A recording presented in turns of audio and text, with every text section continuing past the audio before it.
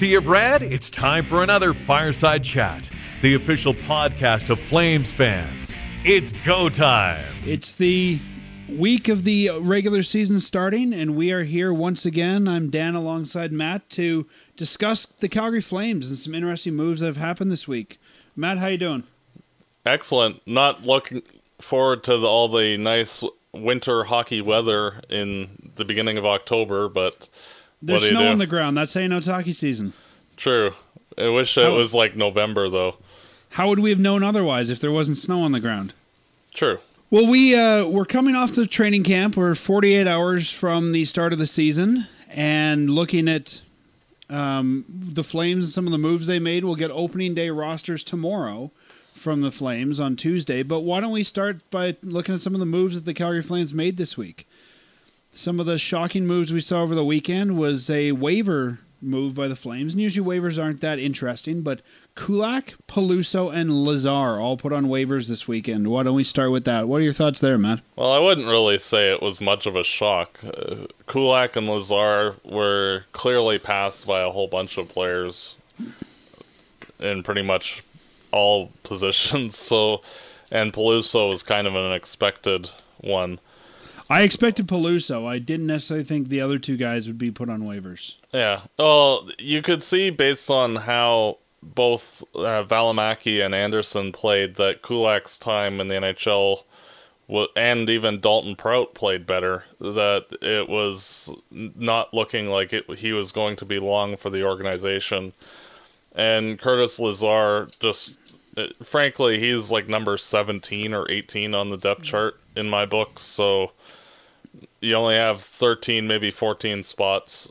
It doesn't really make a lot of sense to have him in the press box when he could get first line minutes in Stockton to hopefully put back together his game. Yeah, looking at all three of those guys, I knew as soon as they went up there, they weren't going to get claimed. One thing fans often forget is that when you claim a player on waivers in the modern NHL, you have to keep them on your NHL roster for the year, or they get optioned back to the original team. So I could see a team taking Kulak if you didn't have that rule, but nobody wants Kulak or Lazar as a must-have all season. Exactly. Like there's a couple of teams that lack a lot of depth, but those teams also can probably find players that are better than Kulak and Lazar on the waiver wire if they're wanting to go that direction. Yeah, and even just to have the flexibility for those teams to say, hey, we might not want to carry this guy all year, that really becomes a limitation.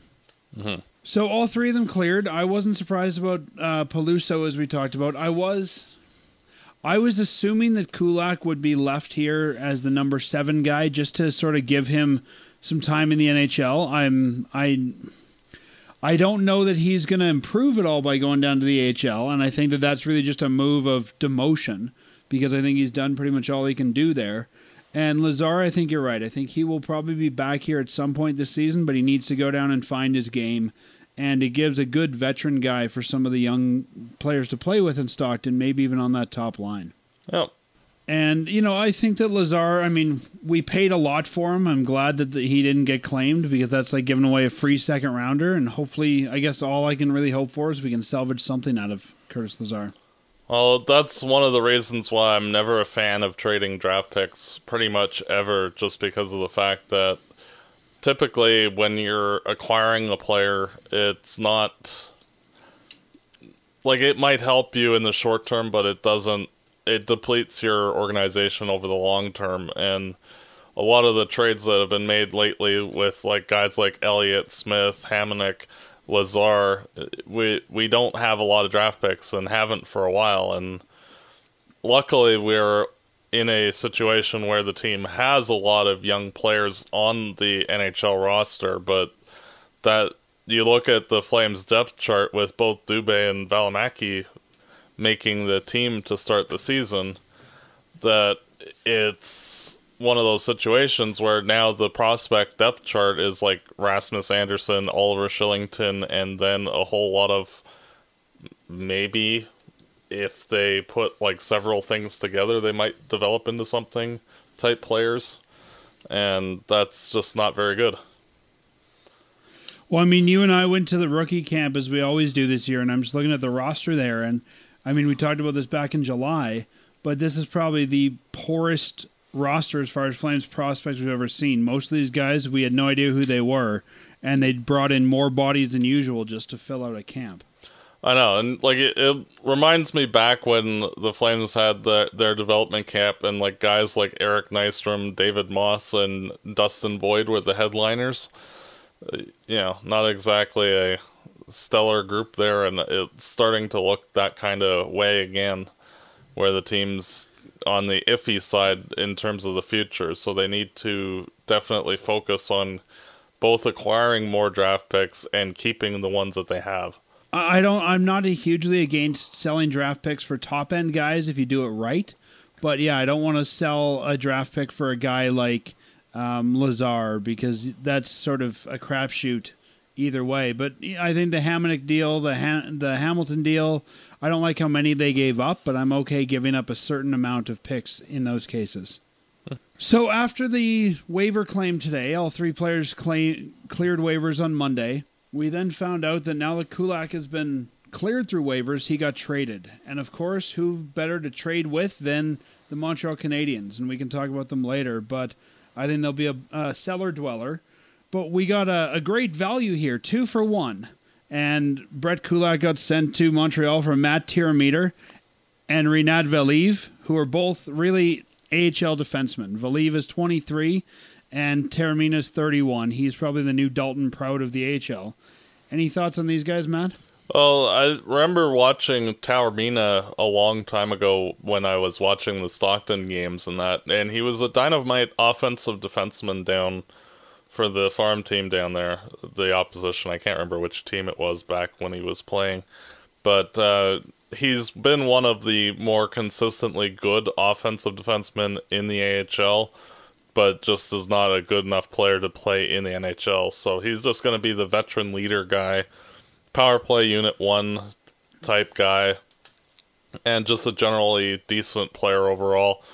Rinat Valiev, he was included in the Thomas Plekanec trade, along with Kirby Reichel, oddly enough, last trade deadline.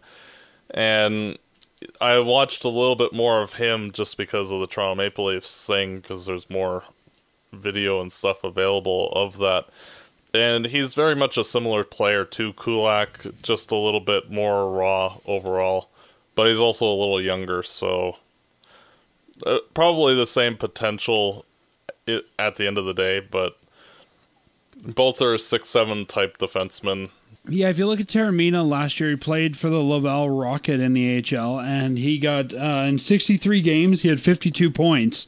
So 4 goals, 48 assists for 52 total. And the year before that, he played for the Syracuse Crunch, where he played 70 games, got 15 goals, 45 assists for 60 points. So bringing that kind of scoring to the AHL team, even if it's only on I think he's got a 1-year deal, but even a guy like that, an older guy, I think can still be a good part of that blue line. I'm not looking at either of these guys to ever jump to the NHL for the Flames, but I think that they're probably just good depth heat for Stockton, or good depth defenseman for the Stockton Heat. What do you think? Yeah, well, I think that with all the tryout guys that the Flames had in camp, I think they were expecting 1 or 2 of them to be better than they ended up being. And I think that the Flames would have probably signed 1 or 2 of them, at least to an AHL contract, if they had impressed at all. And I think that was what led the Flames to make this trade, of getting a couple of decent veteran AHL defensemen, so that way they have at least something in the tank for Stockton. Because with guys like Wotherspoon leaving and others departing, there is a void down there, and there's not really much left on the blue line for Stockton. Yeah, well, and as you and I talked about, right, it's we don't have a lot of prospects. So you got to find a place somewhere to get those prospects from, and sometimes it's just making these kind of trades to tide you over. So just looking at the contracts on both deals, both guys are on a $650,000 deal. Taormina is a UFA at the end of this year, and Valiv will be a RFA. So one of them will retain, one of them we won't. I would imagine that they would retain Valley's rights after this, but we'll see. I don't imagine Taramina comes back after this season, but we'll find out. Yep. But overall, Brett Kulak, when he got sent there, did get sent to the AHL, so Montreal probably wanted him to clear waivers first. They could send him down. What do you think is going to be Brett Kulak's potential in this league? Do you think he will become a regular NHLer? He's 24 already. He's kind of closing in on that window to become that. Well, I think that he'll bounce around the league a bit and be that filler 6'7" guy. He has to, frankly, improve if he wants to be a consistent NHL player. And we haven't really seen him develop much at all for the last 2 years. And when you're basically being stagnant, like, you might have just hit your ceiling, and that's what you are, is that, like, slightly better than AHL but not quite NHL level player. And with Montreal being a terrible franchise, I think that he will get some playing time in the NHL just because of the fact that they have no depth and aren't very good. So at least he should be able to get an opportunity that way, but it is what it is.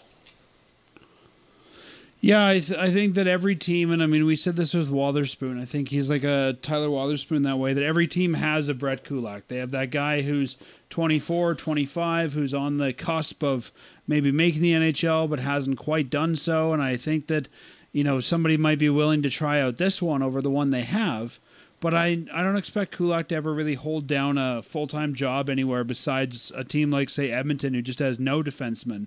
And it's like, hey, come here and play a couple years just because we need a body. Well, hey, that's wrong. Edmonton just traded one of their defensemen today, Jakub Jarabek, for a 6th-round pick.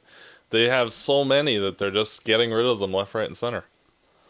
Well, or even a team like Buffalo or Phoenix, but just someone who kind of needs a defensive body. I can see that being where Kulak keeps his job in the NHL. Yeah. There's lots of jobs available for a guy like Kulak, but not one that he'll hold down permanently. And with a potential expansion next year, we might also see him be a guy that might be brought into an organization like Seattle just to round out some depth. Well, the other big news from this week is not so much about guys departing, but 2 guys that Coach Bill Peters said would make the Calgary Flames team on opening day. We were kind of wondering what would happen. And Bill Peters announced this morning on Monday that Dylan Dubé and Juuso Valimaki have both made the team to start. He made it clear that they might not be here all year, but they're here to start.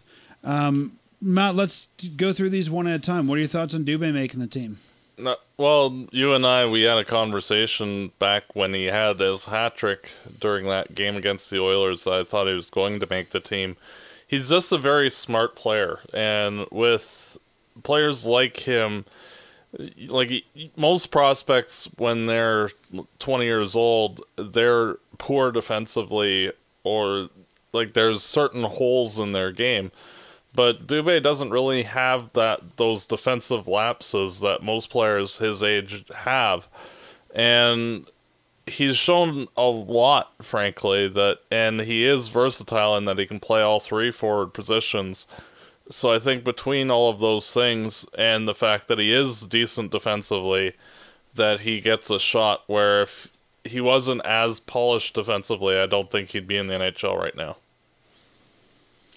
I agree with that. I think the fact that he can play all 3 positions is a benefit here, and I really think that both these guys are here more to prove, I don't want to say fully, but partly to prove a point that, hey, if you look good and you come out and work hard, you're going to get a spot on this team. And I think with a new attitude and a new coaching staff, that was something they really had to show off early.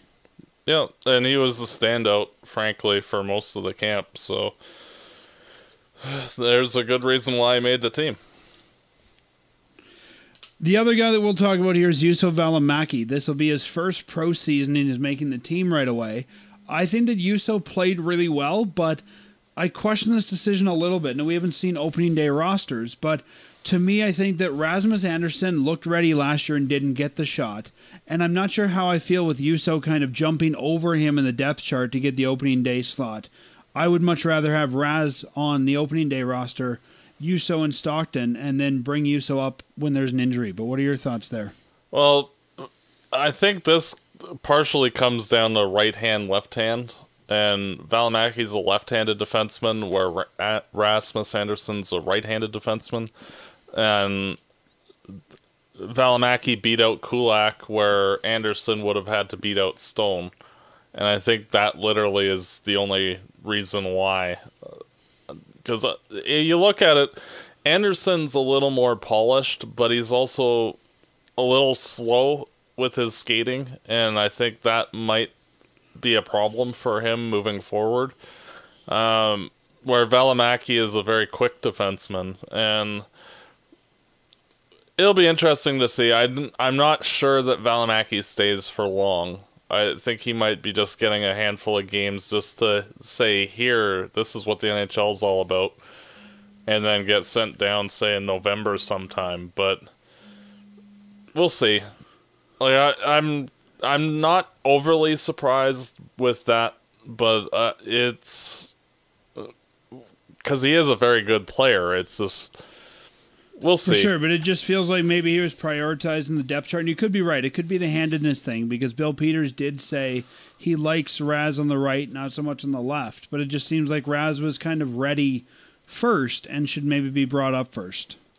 Well, you also want to kind of kick some players in the rear end once in a while to, like, hey, you think that just because you got a low number that you're being given a spot, and maybe you should try a little harder when you're in Stockton to get back here, and there will be a spot available to you if you do.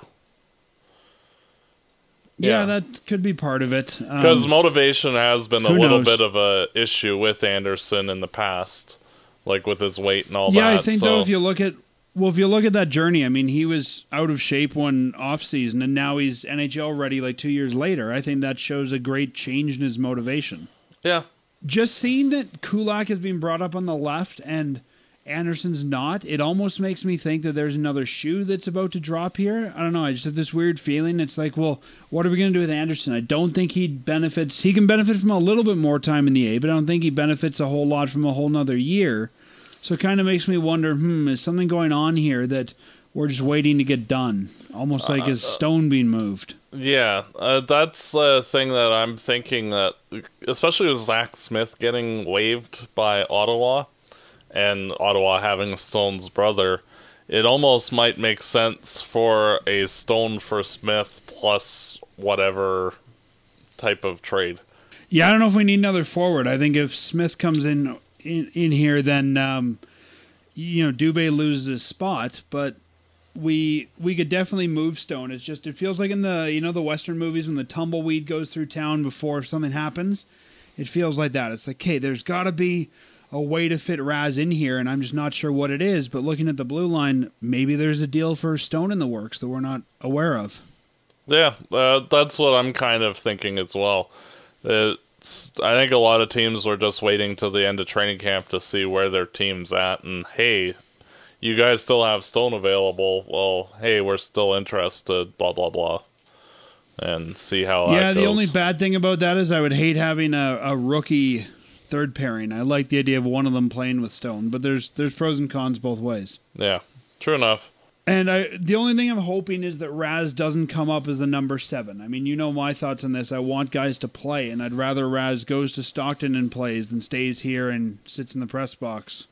Yeah, I think Dalton Prout is your number 7 for the season, and we'll just see, like, whichever young guy gets the job on a permanent basis.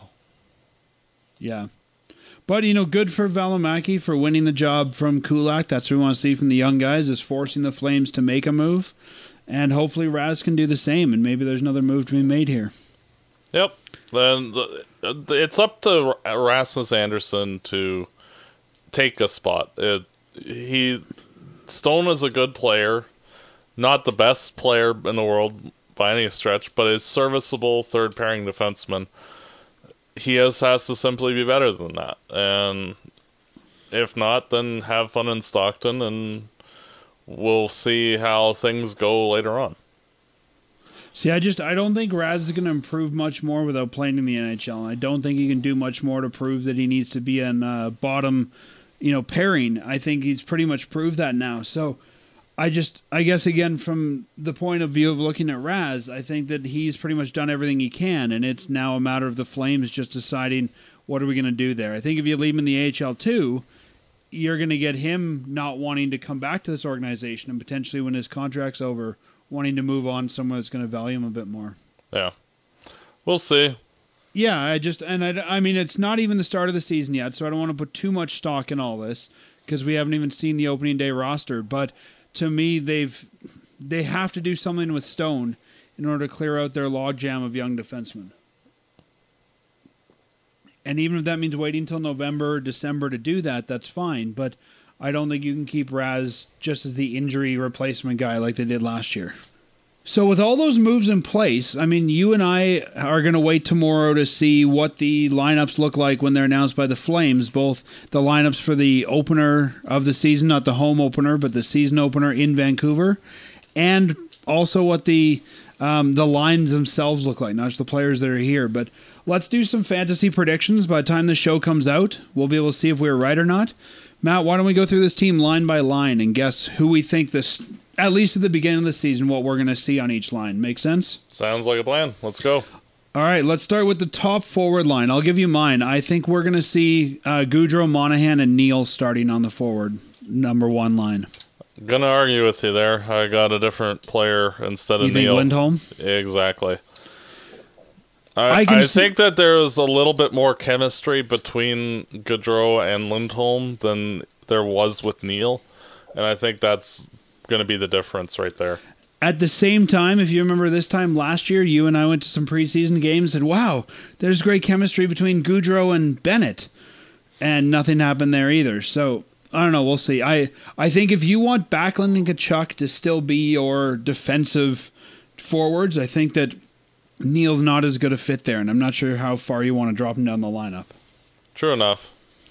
But we'll see. We'll see what happens. So I really debated the second line. I thought, do they start with the 3M line again? Tkachuk, Backlund, Frolik.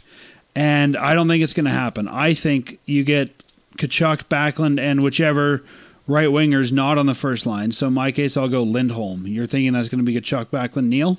Zarnik. Actually. Zarnik, wow. Yep. Okay. And Zarnik would be playing left wing on that line? Right wing with Tkachuk on the right, left. Yeah, Tkachuk's on the left. So what do you like about that line? Why do you think Zarnik that far up the lineup?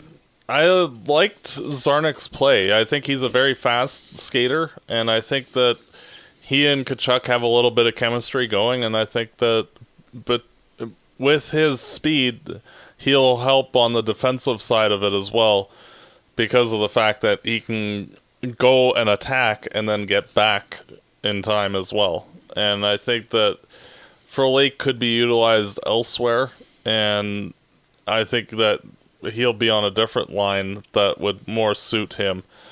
But I think that Neal doesn't really fit on that line. No, I agree. So you're thinking Neal will fall even further to the third or fourth line? Yep. Wow. Okay, well, let's talk the third line. On the third line, I had, and I've sort of gone back and forth on this, whether I'm going to have Bennett, Jankowski, and Frolik, or Zarnik, Jankowski, and Frolik, but I still think that the Flames are going to at least start the season with the Jankowski-Bennett pairing, because I think those two worked pretty well last year. They just need some consistency on their wings. So I think if you put Bennett, Jankowski, and Frolik together, you'll have a decent third line there, and I think Frolik will bring some defensive responsibility to those two that they might need. Yeah, and I'm going to go with a completely different third line, which probably will be a variation of your fourth line, with Dubé, Ryan, and Neal.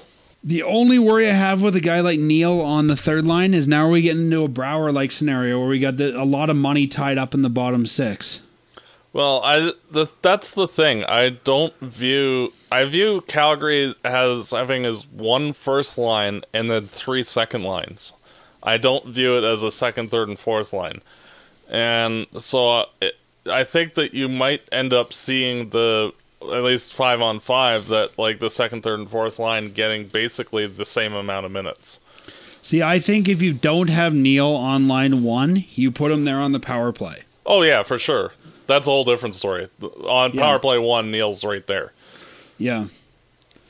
Yeah, I don't know. That's interesting. And I guess it's one of these things that we have so much depth that you can mix and match these lines so many different ways. It's kind of exciting this year. Oh, I know. It's not, well, all these top 9 guys are penciled in stone from day one, and then, well, whatever's left on the fourth You're line. not penciled in stone. That's like writing in a pen then. Yeah. And then my fourth line I have to start with anyways is I think Zarnik and Ryan are going to be good together, and I would throw Dubé on there. I think that Dubé, at least to get started, go with those guys. Again, whatever the breakdown of minutes is, I'm not sure, but I like that combination of Zarnik, Ryan, and Dubé. Yeah, that works too. If that was the line, that'd be fine. I also think in that case it gives Dubé a great setup man in Ryan. Mm-hmm. And Zarnik, frankly. They're both very good shooters, so that could work. For me, the fourth line would be Bennett, Jankowski, and Frolik. Interesting. So you're almost demoting Jankowski and Bennett. Well, I really don't view, like, under normal circumstances, like, oh, that's the fourth line, they suck. But frankly, I view it as the Flames have 3 second lines. So I don't really view any of them as being particularly bad or good. Well, the nice thing about having kind of 3 second lines is you could really change the minutes each one plays every period. You could give, say, line 2 most of the minutes in first period, and then the third line most of the minutes in the second period, and the fourth line most of the minutes in the third period. Yeah, it just depends on who's hot. And, like, if, say, Kachuk's line has it that night, give them a couple minutes extra. And it just depends on which line has it. And you can mix and match, and if chemistry isn't working, you have 9 solid second, third, fourth line guys that can all intermix with each other on each line and have a quality line. Like, you could put Kachuk out there with, say, Ryan and Neil, and that'd be perfectly fine too. Like, there's so many different options where, like, last year, there was no options really. It was, this is what we got. When I said give them the most time, sorry, I meant behind the first line. Yeah, of course. Yeah, no, and I see where you're going with the options, and again, I think we have to be careful because if you mix and match too much, then guys don't get used to their play partners, and you don't get that chemistry. But I think it opens up a lot of possibilities for, in the case of an injury, or it opens up a lot of possibilities in the case of special teams. But I don't want to see them just jumble around those bottom 9 too much. I think that's really gonna affect the team and the way it plays. Well, the thing is that with how the team has kind of worked itself out, that there's more just pairings. Like, you have Kachuk and Backlund, Bennett and Jankowski. I think that with that, you'll end up keeping those guys together and then just slot the other 5 forwards around wherever it seems to work. Yeah, and we did that last year, but then, of course, we didn't touch the 3M line, so I think you'll start by moving the rest around, and I think as you start to say, okay, these guys work really well, then you kind of lock that one in. Yeah. And with so much roster turnover, you kind of need to give them 20 games just to figure out what chemistry works, period, and then... I think we're a little further ahead than that because of how long the preseason was for these guys. Oh, I agree. But it'll still take a little while just to sort everything out. Because, like, say one pairing has one specific good game. Well, that's good. They had the one good game, but is that an actual thing, or were they just clicking that night? And for sure. I those don't know we're going to need things, 20 games like usual. Yeah, we'll see. The one thing is for certain, the Flames need to get off to a good start this year because...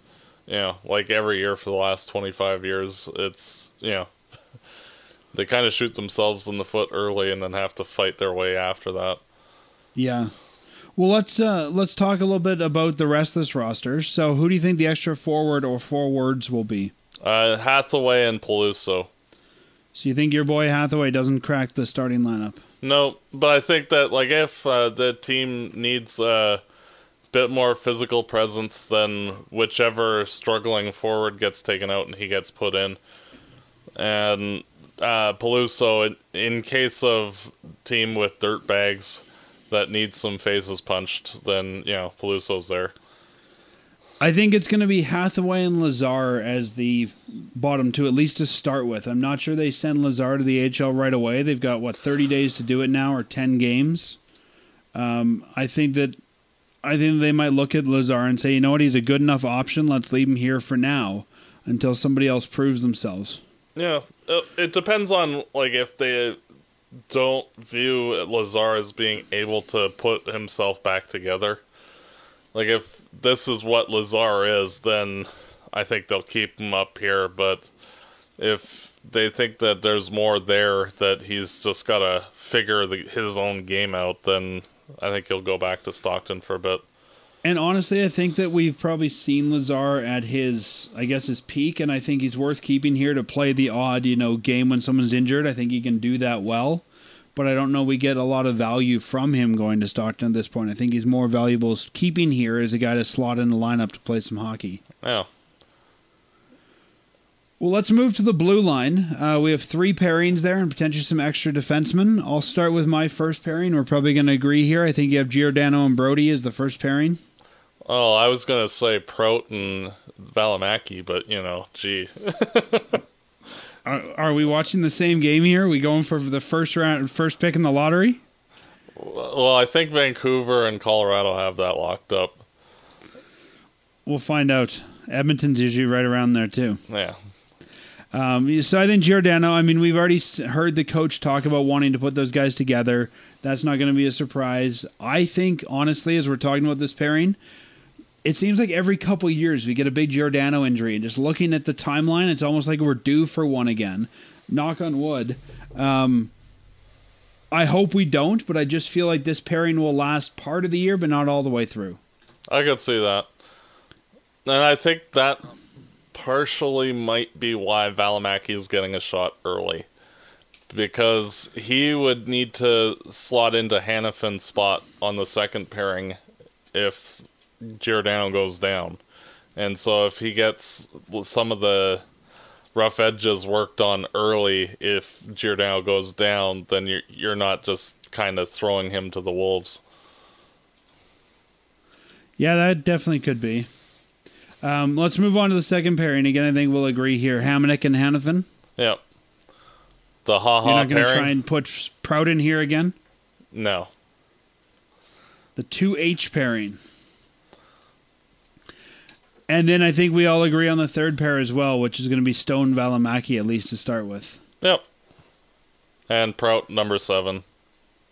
Yeah, I think they only carry one extra defenseman, just like they did last year, and I think Prout is... It's interesting, because Prout came in last year. We all thought that he'd be in the NHL, and Bartkowski wouldn't. He went to the AHL, and now I think, looking at that, Prout's probably the best choice that we have right now, unless they bring in one of the new guys from Montreal in that spot instead. But I think Prout's probably the best choice for the number 7, no question. Yep, and he's a player sort of like Derek England who can slot in as a number 7, play a decent, 10 minutes, and be fine. Not going to blow you away. If there's a big injury, I don't want Prout to be playing, more than he needs to. I think it's almost like Bartkowski, where you play him on a back-to-back because you can't get a guy here in time. But I think if there's a 5, 10, 15 game injury, you call up either Raz or Shillington. Yeah, I agree. And then goaltending. We know who the starter is. The starter, once again, is going to be number 41, Mike Smith. Who do you think backs him up? David Riddick to start the year. And, I'm slightly concerned with the goaltending, but I'm also not really concerned with the goaltending. Just going back in years, usually, Kipper was usually terrible during the preseason and then was fine when the regular season started. Smith was horrible last preseason, was perfectly fine up until his injury. So, I'm not really overly concerned. I think that everybody was just kind of treating it as a way to get a little loose, so that way when the games actually mattered, they could try without hurting themselves. Yeah, I think some people misunderstood my concerns from last week when I was talking about bringing in a free agent goalie. I'm not concerned about the goaltending position at all if Smith stays healthy. I think that Rittich is just fine to play, 10, 15 games a year, all the back-to-backs, couple games against terrible teams. I have no problem with that. Where my concern comes in is, I believe, not if but when Smitty gets hurt, that I don't think that Rittich can cover that time as the starting workload. So that's where my concerns were last week. Maybe I didn't articulate that properly, but I wouldn't go out and get a Mason or a Lettinen just to sit on the bench and play 20 games. But to me, it becomes the insurance policy for when, not if, Smitty goes down this year for an extended period of time. Now, here's a question for you. Calvin Pickard was waived by the Maple Leafs today. Yay or nay? I think Pickard is a lateral move at this point. I don't know that, again, I don't feel comfortable with Pickard having that. Let's say it's a month that Smith is out, just for the sake of argument. I don't feel that Pickard gives us a better starting goalie for a month than Rittich does.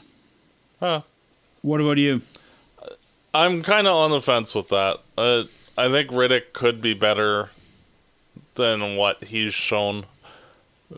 Put it this way, if Calgary ends up claiming Pickard, it'd be like, oh, that's a decent move. If they don't, hey, that's a decent move too. So it's one of those where it's okay either way, frankly. The only issue I have with claiming Pickard at this point is now you've got 3 goaltenders who are going to have to find AHL time. So I think if you claim Pickard, you've almost got to move Rittich out of the organization at that point. Yeah. And we were talking about potential deals earlier. I mean, maybe Stone and Rittich get paired up, but I don't want to have a 3-goalie system in the AHL because nobody's going to develop then, trying to find time for all those guys. Sure.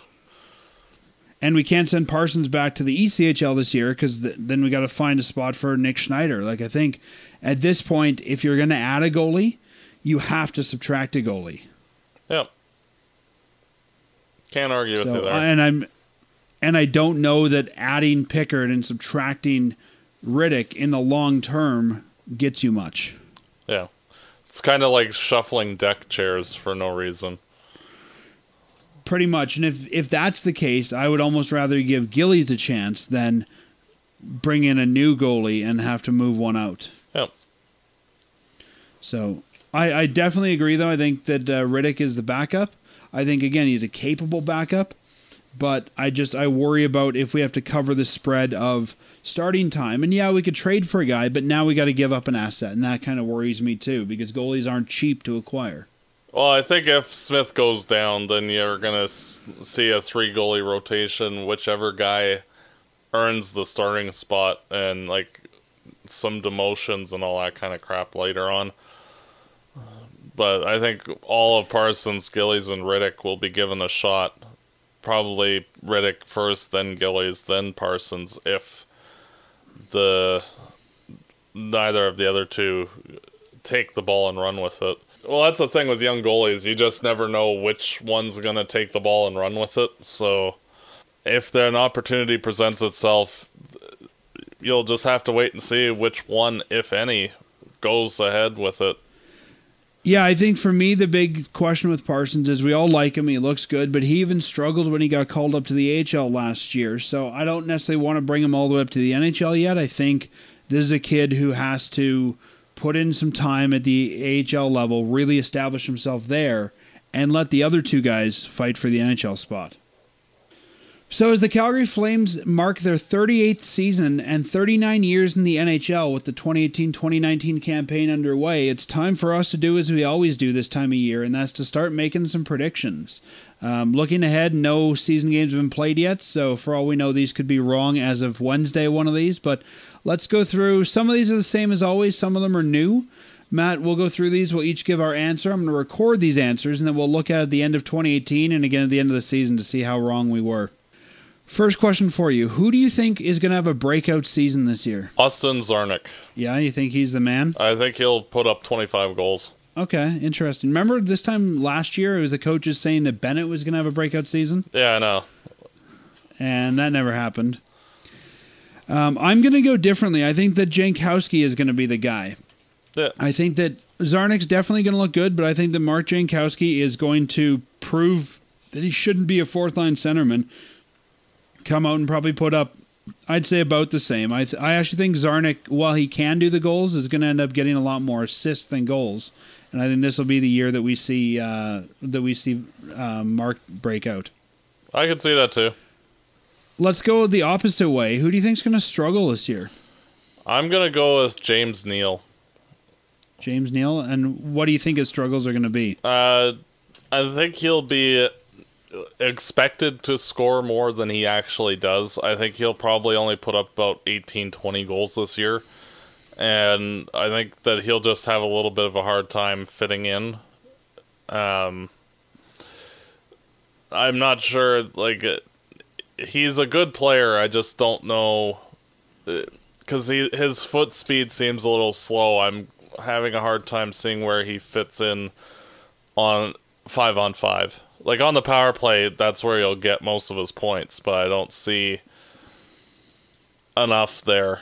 And it might just be preseason, not, and he did go to the finals twice in a row. Well, that's what I was about to say. This guy's played a lot of hockey, so I can see if he's kind of coasting through the preseason at this point.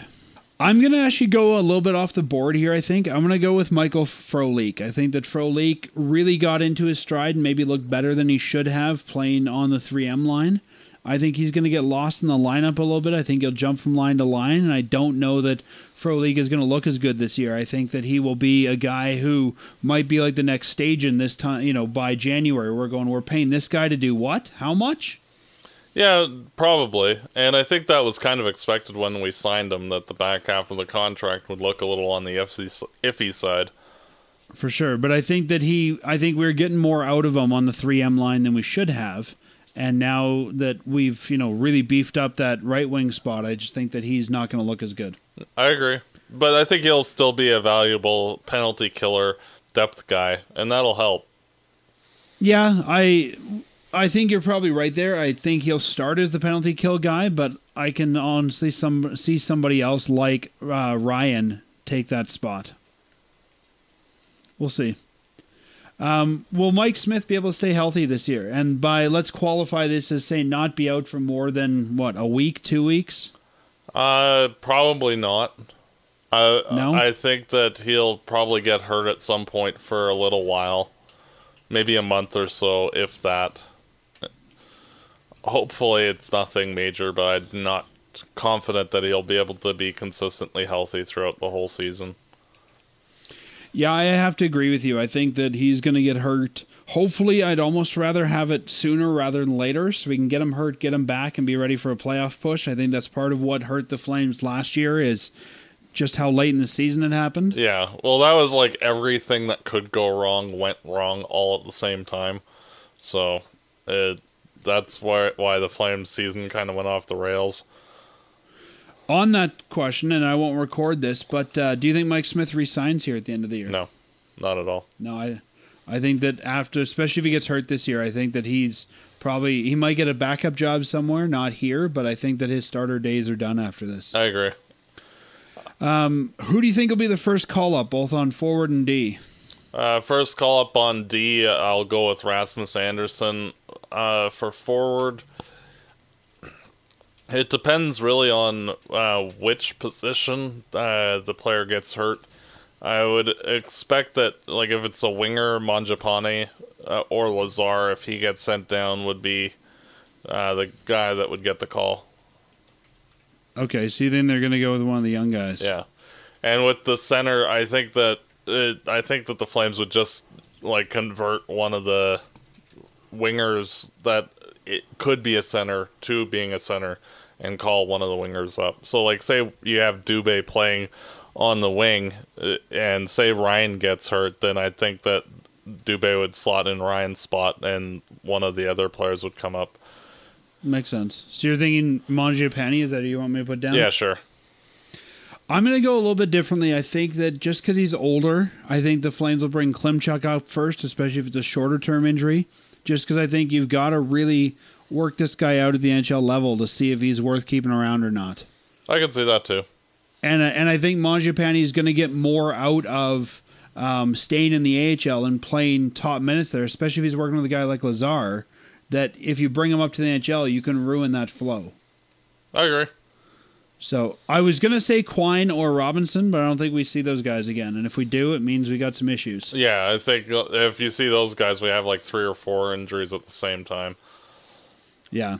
Really, that would make a decent fourth line, probably better than the one that we had last season. So, but I think at that point, if that's your fourth line, it changes the identity of this team. Oh, now for you're sure. Gonna have a grinding sandpaper line, and I don't know that you can go from what would be our top 9 to that and have any success with that kind of line. no, it'll be a weird makeup if we do run into that kind of injury troubles.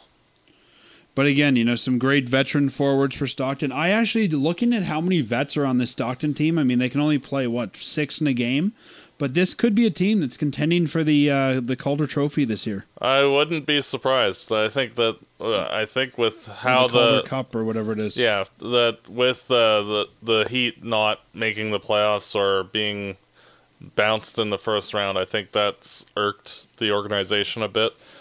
And I think that having a lot of veteran guys like Taormina, who was acquired today, there would help. Yeah, well, like I mentioned earlier with Taormina, I think if you bring a guy up, like the last couple of years, they've really decimated the farm late when they've had to make a lot of call-ups. And I think this year you've got those veteran guys there that can step in when you're making, a Klimchuk or Mangiapane call-up. Or if you got a call-up, like you said, 3 of them, you've still got enough vets to hold the fort.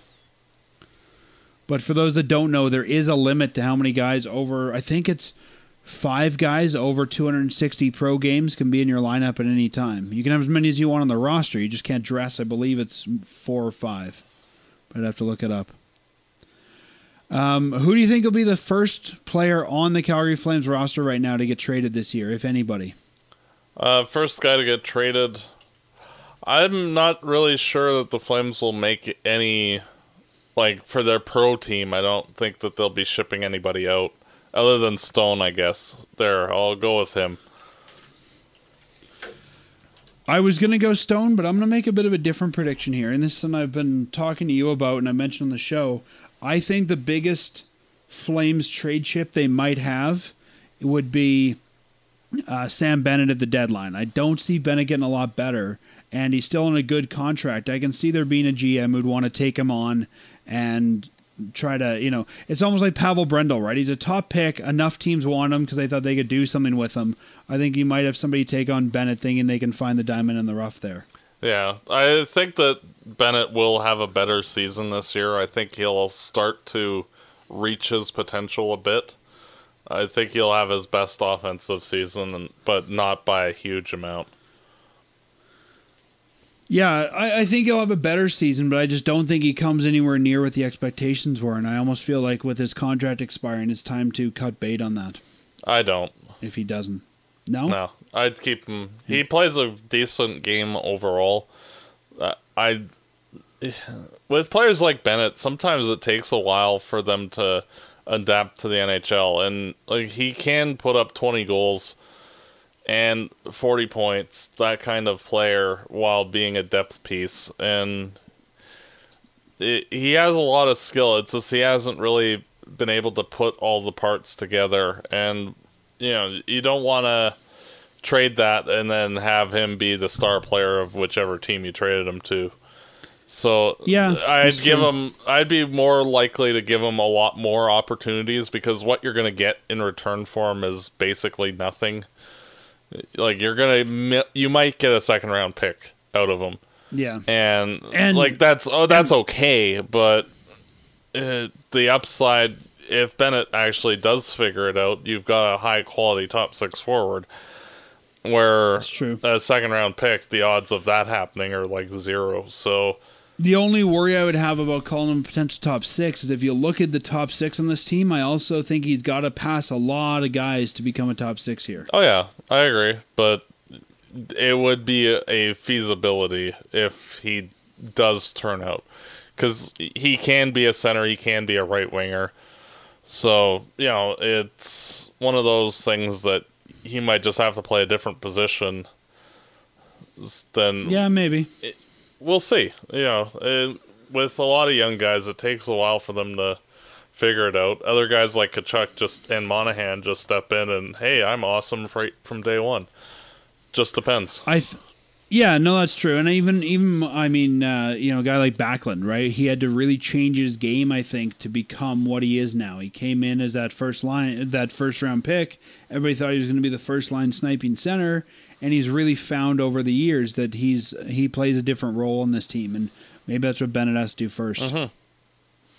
The other guy who's going to put in here, and I know you've got Stone. I think in the end, Stone for some draft pick will be what happens. I don't know if they'll bring in another body because this team needs to recoup some picks. But the other way I was going to go, if not Bennett, was Frolik. I think that, again, that's a chip that the Flames have that they would be willing to part with if they needed to. He's an expensive chip here to be a bottom six guy.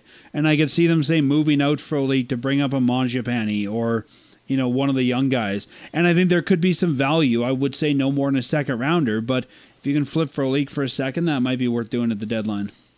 Yeah, well, that's possible. It's not a bad contract. I can see there being a strategic advantage to keep that contract if we're going to get expansion next year, because I could see that contract being a lucrative one for Seattle to take. I agree. So I think a lot of that depends on if there's going to be expansion next year or not. If there is, I think Frolik stays. If not, I can see him trying to do a deal for Frolik for a draft pick or two. Uh-huh. You and I do this every year, but what do the Flames have to do to be successful this season? When we look back, what is our success metric? They have to be in a dogfight with San Jose for the division title all year long, and hopefully be on the better side of that. Anything less than that, like if they're the third in the division or one of the wild card teams, I don't feel that to me is a failure. Really? Yep. This is from the same guy who thought that we were a Stanley Cup team last year. So yeah, well, Jágr and Versteeg were supposed to actually be partial contributors to the team, and they didn't do anything.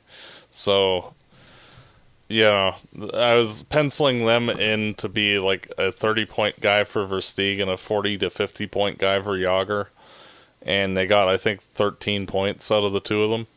So yeah, very injury prone. And then none of the other players stepped up. So yeah, it was just one of those where everything went wrong.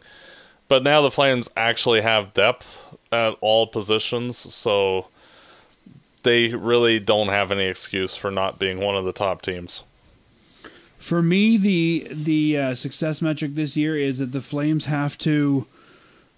I think they have to win the second round of the playoffs. I don't think they have to necessarily go all the way to the Cup, but I think that this is a team that's often able to get to round two and then lose or not get past round one. I think if you're really trying to show the fan base that you're better, you've got to win 2 rounds. I don't really care where they finish in the regular season as long as they can win 2 rounds. I agree. If they're not representing the Pacific Division in the Western Conference Finals, then I think that they need to do some more work. Probably, probably at that rate, another goaltender and probably another defenseman, but we'll see. Well, and I'm almost starting to feel like if they can't do it this year, I don't know that just a few more tweaks is going to do it. I think at some point you've got to start looking at what else is going on here. We can't fire another coach. We can't. I just don't think that this team can afford another disappointment after last season. No. Last year was a complete and total embarrassment for the organization. So if they don't go out and improve themselves, then yeah, some changes will need to be made. And I'll just put a little bit of an addendum to this. Not that it has to happen, but I would love if they beat the Ducks in one of those rounds. I don't see the Anaheim Ducks even coming close to the playoffs. So we'll talk when we get to looking at the Pacific Division, but I think the Ducks might sneak in. Yeah. Well, why don't we do that? Let's talk a little bit about the Pacific Division. For those that don't remember, Anaheim, Arizona, Calgary, Edmonton, LA, San Jose, Vancouver, and Vegas are the teams that make up the Pacific Division. So 3 of them will make it in, and potentially 1 is a wild card. Matt, let's start with the Flames angle on this. Where do you think the Flames finish in the Pacific? If the goaltending is good, first. If not, second or third. So really, even if the goaltending is not good, you think that they're pretty close to the top? Yeah, they have the depth where, like, if they're getting adequate goaltending, then they will still be a playoff team. It's just... they'd have to have basically, like, Jonas Hiller level goaltending to miss the playoffs. It's funny when you say Jonas Hiller level, because earlier we were talking about guys on waivers, and I've heard some talk of bringing back one of the guys I think is the worst Flames goalie in recent memory, which is McElhaney.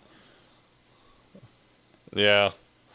McElhaney, he was bad when he was with us, but he got better, and he's sort of like Jamie McLennan. You know, just that serviceable backup. He won't do anything great, but he's there, and he'll stop some pucks. And they both have great nicknames. Yeah. So if you think the Flames are going to be, in your case, number one, I'm going to say I don't think that they're going to beat San Jose this year. I think San Jose's going to be untouchable. I just think that everything's going to go... They need a season for everything to go right, and I just have a feeling that with the Karlsson deal, everything's going to go right for them. They're not going to choke in the playoffs like they usually do. I think Calgary is going to be second. If they don't get good goaltending, I think third, but I'm penciling them in for second in the Pacific. I'd agree with you there. I'll go with second, just, because of the volatility of the goaltending. I think really if they're going to beat San Jose, then San Jose's really had something go bad. Like they're built as I think an overall better team than Calgary. I disagree, but I think they have less holes. I think Calgary has a better top six, but I think there's less holes throughout San Jose's lineup and guys that I think can fill a bit better. Well, actually, I think it's the exact opposite. I think they have more star power and then no depth. So interesting. Yeah. See, but I think because they have so much star power, they're going to spread them out among the lineup and therefore sort of dilute their forward core. But we'll find out. And we'll see how Karlsson and Karlsson, it sounds like a law firm, Karlsson and Karlsson do on the back end. Yeah. One is good, one is not. Maybe you can confuse the two. Yeah. If I'm the no good Karlsson, I use that to pick up ladies at the bar. I'm the other Karlsson. So let's look at this division, Matt. Who do you think besides, I think we both agree, Calgary and San Jose, who else do you think in the Pacific makes the playoffs? Vegas and LA. Interesting. So you think, and who do you think's the wild card? LA. LA? You think so? You think it's Calgary, Vegas, and San Jose for the West? Yeah. In that case, I think it is Calgary number 2. I don't think Vegas is built well enough to beat Calgary this year. Yeah, I agree. I think LA, because LA has a lot of older players, and they're all very good, mind you, but I think that they'll start to be showing a little bit of their age, and yeah, I think they're going down a bit. See, I think that Anaheim's the same way. I think Anaheim's got age. They're starting to decline, but I don't know. The Ducks always find a way, and I'm thinking that they might have enough in the tank to get one more year out of this core. I think that they can do it and do one more season, but then I think they're done. So I think it's going to be Anaheim over LA. It'll be hard without Perry and Kessler for a long time. It will, but I don't know. I have a feeling that somebody's going to step up, and because he's out for 5 months? Yeah. Yeah, I don't know. I think that's the big question, is if someone can step up to replace, the injuries there, then they'll do okay. If not, then they're going to stumble. Yeah. Who do you think's the worst team in the Pacific? Vancouver. I think they're the worst. Them and Ottawa are going to be trading blows for who's the worst team in the league.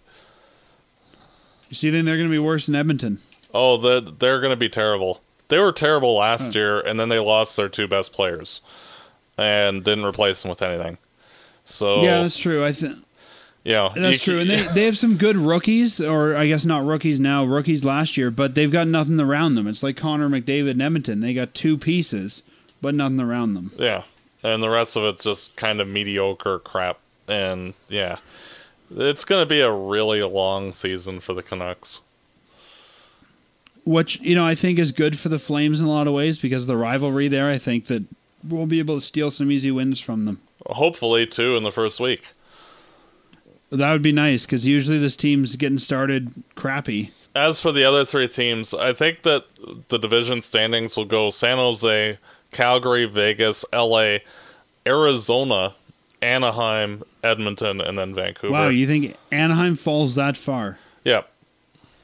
Interesting. See, I think Anaheim and Arizona, I think are on opposite ends. I think the Ducks have one season left in their tank, and I think Arizona's one season from getting good. Yeah. I think both Arizona and Anaheim finish around the 80-point mark, like plus or minus 5. Okay. Interesting. I think Edmonton's like more in the 70-point range or lower if Talbot gets hurt. And yeah, Vancouver like maybe 55.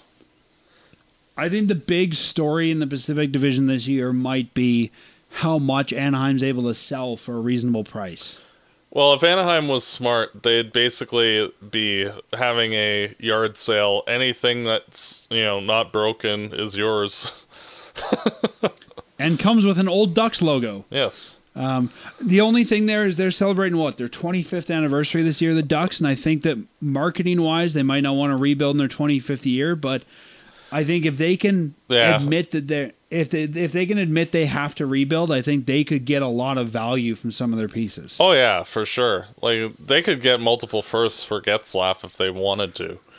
Yeah, well, that would be I think that could honestly, the moving of Getzlaf could steal the deadline this year. Yeah, that's my early prediction. Yeah, frankly, like the Ducks, they need to not have a third jersey that looks like the Sharks with the Ducks logo on it.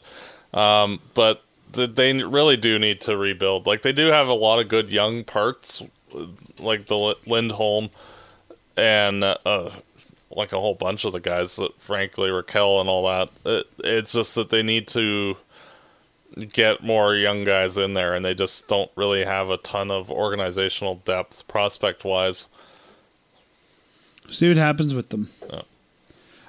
And the last question, how far do you think the Flames go in the playoffs? Well, frankly, I think that I'll just say like what I feel that the playoffs will end up being is Toronto versus Boston in their division, with Toronto going to the conference finals. Probably Pittsburgh versus Columbus in their division, with Pittsburgh going to the conference finals and Pittsburgh beating Toronto to go to the Stanley Cup. And that's in the East. Yeah. And in the other division, I'm going to say Nashville versus Winnipeg. That'd be a good series to watch. And with Winnipeg once again beating the Predators to go to the conference finals. And Calgary beating San Jose in round 2 to go to the conference finals, where we get spanked by the Jets, and then the Jets win the Stanley Cup. So you think the Flames go pretty much to the third round? Yeah. I'm going to agree with you. I had written down here for your prediction, third round or bust. Like I said, I don't think we have to win the third round, but I think in order to show success, the Flames have to appear in that third round. Yeah. I think if this team doesn't even make the playoffs, then fire the GM and get different people. Like if the Flames miss the playoffs again, something's gone drastically wrong, and stuff needs to be figured out. And I think if the Flames aren't in a playoff spot by the deadline, you sell everything. Oh, yeah, for sure. If it's not stapled down, go. Everything. Giordano. Giordano, Brody. Well, I'd keep Brody. I'd trade Stone, Hamonic, like any of the veteran guys. See, if I'm the Flames and I'm not in a playoff spot by the deadline, I would seriously move in Gaudreau. I'd consider it, because you've got Tkachuk right behind him, and I think you'd get a king's ransom to help you reboot your. I wouldn't go. I wouldn't go to that extent yet, but we'll see. I don't want him to be like Jerome, where we trade him when there's no value left. Yeah. Well, I think that it's very much too early for that. I think that if the Flames do screw up to the point where you're selling off players, you just sell the vets off first and then go from there. And the last question I'll ask you, do you see either in let's say an ideal, what you think is going to happen this season? Do you see the coach and the GM both still being employed by this team at the end of the year? If the Flames make the playoffs, yes. If they don't, no. Who do you think lose their job if not? Treliving. Yeah, I don't think you can switch Peters again. No. And Peters, I think, would stay for another year or two. Sort of like Hartley when Treliving came aboard. Stayed for a bit, and then Treliving got his own guy, and I think that's kind of the same concept. Well, Matt, that just about wraps it up, but as we always do, we should give our predictions for the week. We'll be back after the first two games. The Flames play a home-and-home series against Vancouver. They open the season on Wednesday the 3rd at 8 p.m. Mountain in Vancouver. Then they get a couple days off and come back on the 6th for the home opener. If you've never been to a home opener, try to get tickets to that game. It's a lot of fun. It's a big show they put on. If you're a Flames fan, you've never done it. It should be on your bucket list. So, Matt, 2 games against Vancouver. Last year we started terribly against Edmonton. 2 years ago we started terribly against Edmonton. Last year we didn't start great. What do you think the start of the season is going to be, those first 2 games? Frankly, because their opponent is Vancouver for both games, and Vancouver is supposed to be one of the worst teams in the league, walking away with anything less than 4 points is not really an option. Remember 2 years ago, what was it? Yeah, 2 years ago, Edmonton spanked us 9-4 or something in the first game?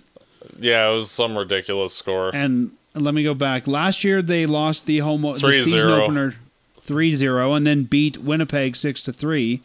The year before in October, let me just load it on NHL.com here. That was the year we were all gung-ho, and it's like, shit, we can't beat Edmonton. We got to rethink this whole thing. So you think 4 points on the board, Calgary takes all 4? They need to. Vancouver is terrible. At worst, one of the games could go to overtime, but Calgary would have to win it. You just can't lose to Vancouver. Come on, they're that bad. I have a feeling Vancouver might squeak out a win in the home opener just because of all the excitement around it. I think if they do, it'll be an overtime win, so I think Calgary gets 1 there. And I want to see Calgary win the home opener, so I'm going to say 3 points on the week. I think it'd be. I can see Vancouver going to either overtime or a shootout in that first one. I think they've got enough muscle if they want to come out strong. Yeah. I don't think they'll last, but yeah. Well, the team needs, especially because this first month of the season, they play 5 tough games after the Vancouver's pair, and then it's alternating a couple games against bad teams, then good teams, and then bad teams, and then good teams. So, 2 or 3 against each. So, it's important for them to get 4 points because they have 5 games against tough teams, and, those are always harder to get points out of. Well, let's just look ahead on the schedule there. So we have the 2 Vancouver games. Then the Flames spend a whole week on the road, which is uncommon to start the season. On the second week of the season, they play the 9th in Nashville, the 11th in St. Louis, and the 13th in Colorado. Then they come home to play Boston and Nashville on the 17th and 19th. Back on the road against New York and Montreal. Back at home for Pittsburgh, Washington. Back on the road for their first back-to-back of the season, which is Toronto-Buffalo. So I think it's a good month to prove yourself. There's going to be games that are going to be tough, and we'll see how this team can respond. And there's games we should win, like Montreal, Vancouver, no problem. Yeah, exactly. And even the Buffalo game, they should win. So there's some games that are going to be easier, like the Rangers game is going to be easier. Colorado. Not really. They're a little better now. So there's going to be some tough games, but a lot of easier ones. They just got to hold their own for a bit. Next month is not too bad. They kind of go through a bunch of mediocre teams next month, so hopefully it works. I think it's kind of nice to have the schedule we do for October because it gives those Flames a chance to play with some different line combos and have some games where they can really test them and some games where maybe they can experiment a bit more. Mm-hmm. It'll be nice to see some actual NHL hockey, though, and looking forward to another great season of Flames hockey. And just to let everybody know before we go, if you take a look at the schedule, Mondays is the day the Flames play the least, so that's the day we'll be recording, and we'll be trying to put out the episodes every week on Tuesday night or early Wednesdays. That's going to be our schedule for the majority of the season. Yep. Matt, enjoy this home and home series. Thank you for listening, everybody, and as always, go Flames, go. Let's get this off on the right start, guys. Fireside Chat is hosted by Dan Stevenson. co-hosted by Matt DeBorg. This episode produced and edited by Peter Marino. Fireside Chat is licensed under a Creative Commons license. For full license details, visit firesidechat.ca.